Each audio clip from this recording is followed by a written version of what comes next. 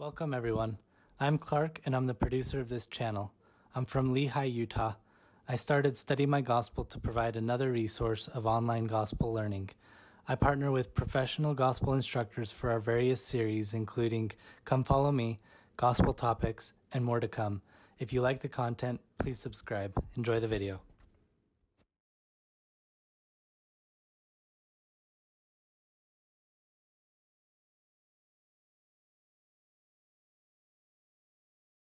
Today, we're going to be talking about Mosiah chapter 7 through 10. As we talk about these chapters, it would be good to get an overview of some of the significant journeys that are going to happen in the Book of Mormon. Let me suggest two ways to do that. First, Brigham Young University has created an app called the virtualscriptures.org. And in that app, there's three parts. The first part is a virtual New Testament. It is a great app. In the virtual New Testament, you can look at places in Jerusalem, maybe where the Savior's been, where he's taught, some events that are happening. You can go down and zoom in. You can see a short summary, scripture reference, take a 3D look at where you are, and just better understand Jerusalem at the time of Christ. It will enhance your understanding of events that happen during the life of Jesus Christ. The second part of virtualscriptures.org is a Book of Mormon map. And in the map, it really is designed to help you better understand the journeys of people as they go from location to location in the Book of Mormon. The third part is exploring an artistic walkthrough of Mormon's Cave on your computer. Kind of fun, but we're going to focus on the Book of Mormon map. Now, the Book of Mormon map right up front does not purport to be the official map of events and locations in the Book of Mormon. The Church of Jesus Christ of Latter-day Saints does not officially endorse any one particular geographical model for where the events of the Book of Mormon transpired in the New World. For that reason, we have designed and prepared this artistic rendering in such a way that you can get a basic idea of approximate directions and theoretical relationships between various geographical features mentioned in the stories. And I added a note that the church has tried to do that as they produced the new videos in the Book of Mormon. I've had conversations with the producer of the book of these videos. Wonderful man. And in our conversations, he talked about how great strides they took as a production and in their planning to make sure that what they produced for these videos was site non-specific. You can't point to what they're doing and saying, oh, that's where it is. It's in Guatemala. Oh, this is where they're filming. This is where it should be. Some of their filming is done on different locations on purpose to make sure that you can't say the church is supporting one theory or another. So, good to know. So, back to the virtual scriptures. In it, you'll find some great resources to show you where these cities are in relation to each other. You'll see also, like the land of Zarahemla, it's great to be able to see and map out some of these journeyings and maybe kind of see where they're going by and what they're doing. A second way to do it is, now this is from that curriculum that the church has produced, is just a simple little map to say, here is how or the journeys went with these significant ones in the Book of Mosiah. So when I teach it, I just go through and give an overview before we do anything with these journeys. So like the first journey, you'll see, number one, from the city of Zarahemla to the city of Lehi-Nephi is an ill-fated journey. The second one, Zarahemla is going to come down and he's going to make his way down to the land of the Lehi-Nephi. Now number three is part of these people of Zarahemla who get a little curious, and 43 of them go up and they try and find the city of Zarahemla. They come up, find some ruins. They think it's destroyed. Not very happy. They do take a bunch of plates back to them that we'll come and talk about a little bit later. Now, number four, we stay with this people of the city of Lehi-Nephi and Zarahemla, and they have King Noah, and then King Noah allows people to do some wicked things, and Alma escapes to the city or to the waters of Mormon. Number five is Ammon with a little bit of trying expedition to find Zeniff. He's going to find Zeniff in Mosiah chapter 7. And number 6, you have people who now leave the city of Lehi-Nephi and go up to Zarahemla. And then number 7, we can't leave this group of Alma and his people there. They escape and get up to the city of Zarahemla. This type of an overview, and maybe reading a few verses, will take a few minutes, but it helps particularly our children have a better understanding of all these journeyings. Without it, they tend to become a little confused with all of that. Ammon, in chapter 7, verse 3, at the beginning of our reading this week, is described as a strong and a mighty man. King Limhi is a grandson. Limhi is the son of Noah, who's the son of Zeniff. He's made king by the voice of the people. He has some great insights.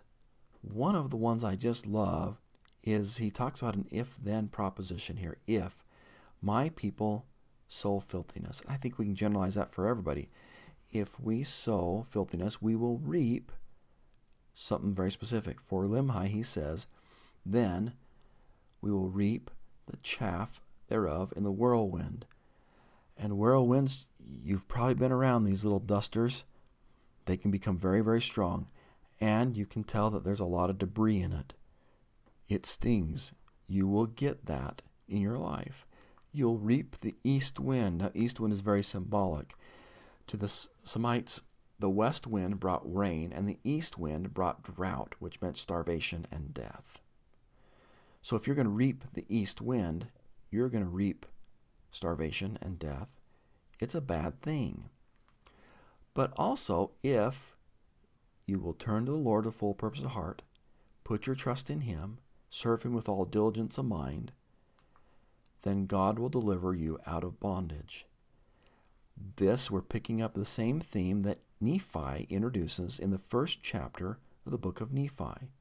Going back, remember, he said this, and when the Jews heard these things, they were angry with him, this is Father Lehi, yea, even as the prophets of old, whom they had cast out and stoned and slain. And they also sought his life, that they might take it away. But behold, I, Nephi, will show unto you that the tender mercies are over all those whom he hath chosen, because of their faith, to make them mighty unto the power of deliverance.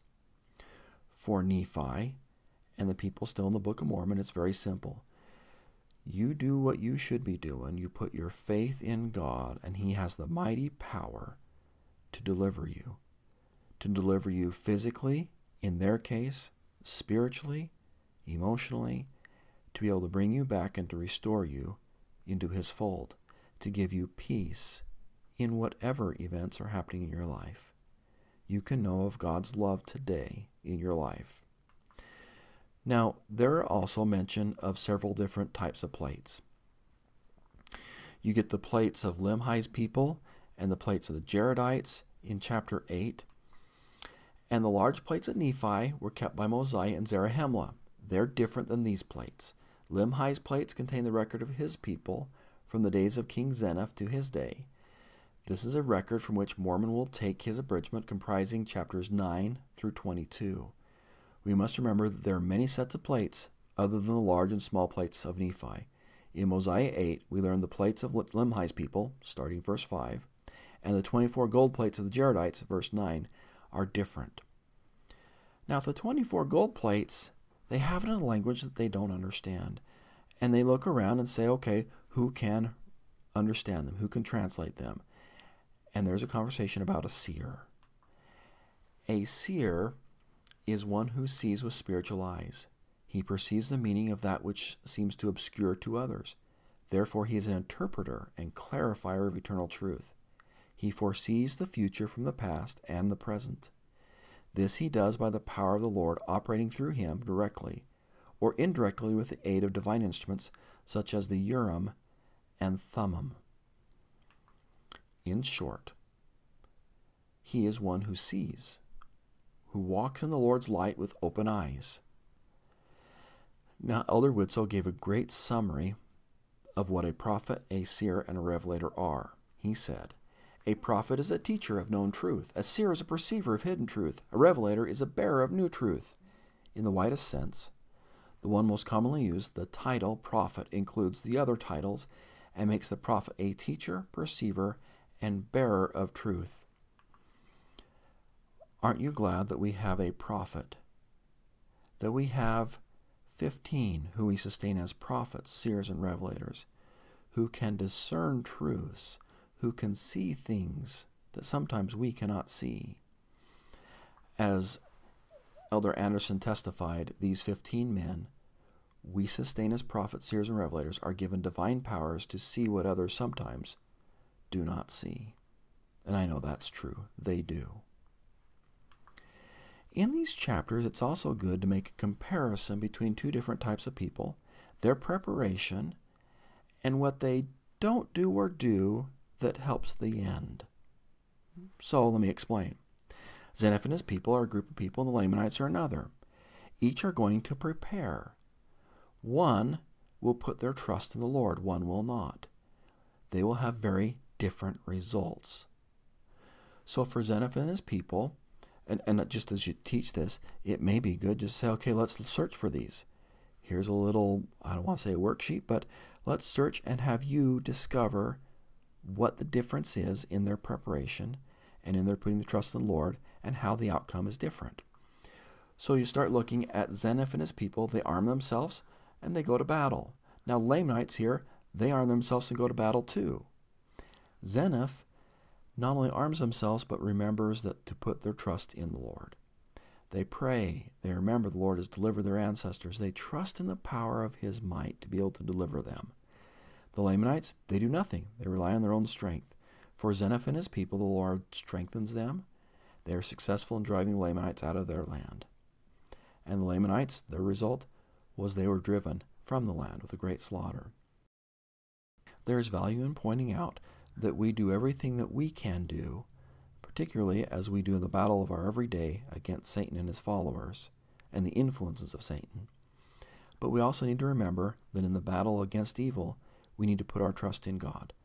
He can deliver us from all the ills of our day.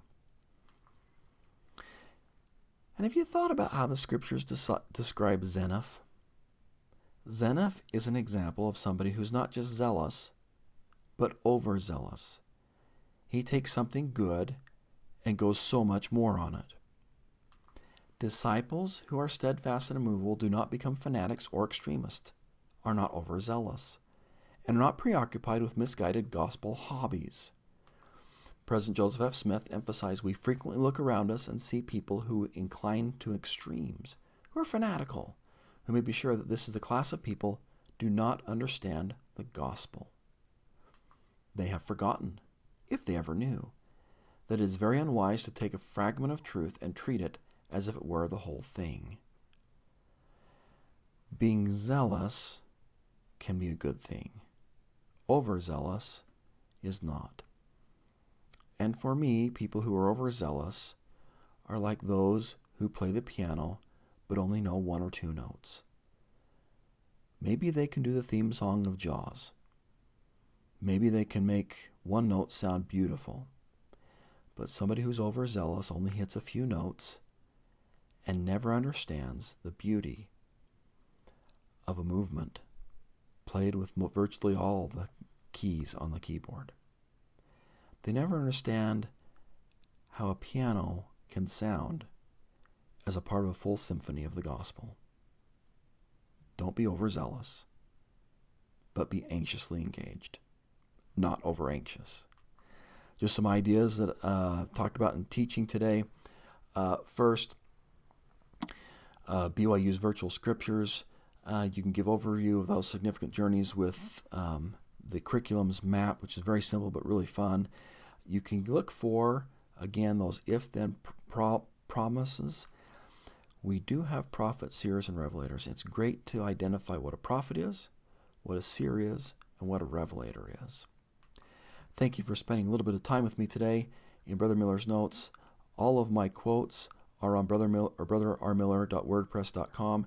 And just so you know, some of the quotes that I have are much more lengthy at my WordPress site, and I'm going to put the whole quote up, and I'll only put a part of it in this presentation for time's sake.